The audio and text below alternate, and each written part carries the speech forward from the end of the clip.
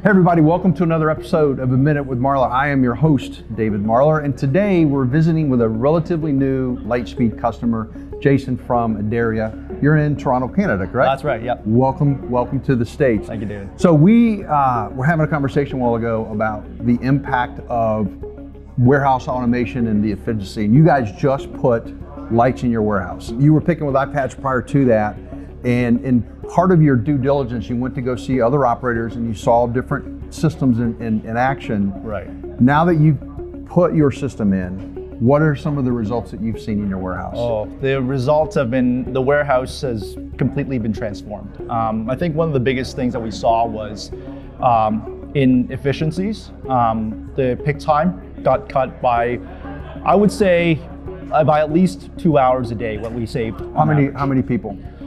We had about 3 people. 3 people, so you say basically 6 hours a day in labor? Yes, easily. And did you get rid of those people, or did you just redeploy them to do other things? We redeployed them to do other things. So now they have more time to do other things in the warehouse. So make sure it doesn't look like a mess, clean the place, and really keep it up to where our standards should be. I think in the past, without the light system, what we were finding was, more errors and mispicks when we're using an iPad, because especially if you're trying to pick more than one machine at a time, that's when people start getting confused and you're introducing more room for error. So mispicks are obviously a big part of any warehouse operation. Right. And if it's a wrong product, then it can get put in the wrong spiral with the wrong price on it, or in some cases, the spiral gets left empty, so it's a lost revenue opportunity.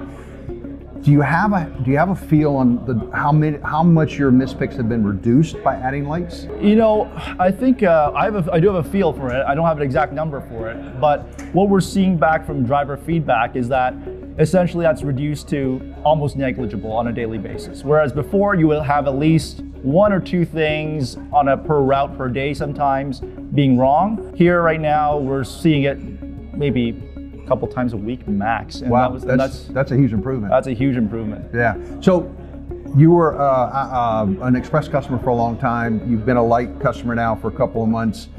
What would you tell anybody out there that's using the iPads, that's on the fence about lights? What would be your recommendation? Okay, well, the iPads are great. It's a lot better than pen and paper, but the lights just take it right to a whole new level. I think it's a lot more. Once your pickers and your warehouse staff start using the lights, they don't even want to go back to the iPads. If we were to say there's no more lights tomorrow and you could use the iPads again, I think they would all quit. And this is just in a month, right? That's just in a month. It hasn't been that long. No. So last question, $100,000 question. Are you happy with your investment? Absolutely. I think the investment will pay back very, very quickly. That's what we're going to see. There you go. You have it directly from a customer, a happy customer, by the way. Thanks for checking out this episode of A Minute with Marler, and we will see you real soon.